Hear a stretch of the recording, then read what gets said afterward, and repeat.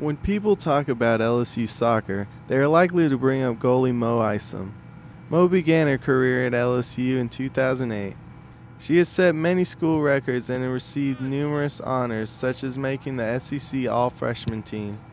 Mo gained national attention after scoring on a 90-foot kick, a rare feat for a goalie.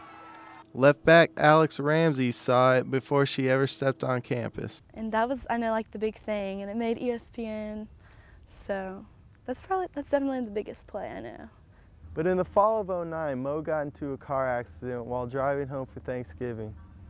Swerving to avoid a deer, she flipped her car multiple times before hitting a tree. She was pinned inside her car upside down, but Mo was just happy to be alive. You know, it's 1:30 in the morning, I'm in a ditch, I'm upside down, my body is just broken. And all I kept thinking was, God is beautiful. God is beautiful. After 6 months of rehab, Mo was able to recover and return to the team.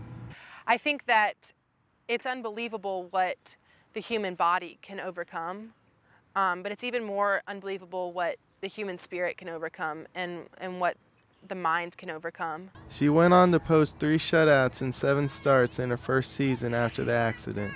It was certainly rewarding to know that I had, trudged through the mud and gotten back in there, and that the team was excited to have me back. That was probably the best feeling. Mo will play in her final season next fall. It forced me to work harder. So I'd say I'm a better goalkeeper now than I was then, certainly. But it's just been a crazy road. It's been a crazy journey getting there. For Tiger TV, I'm Steven Garcia.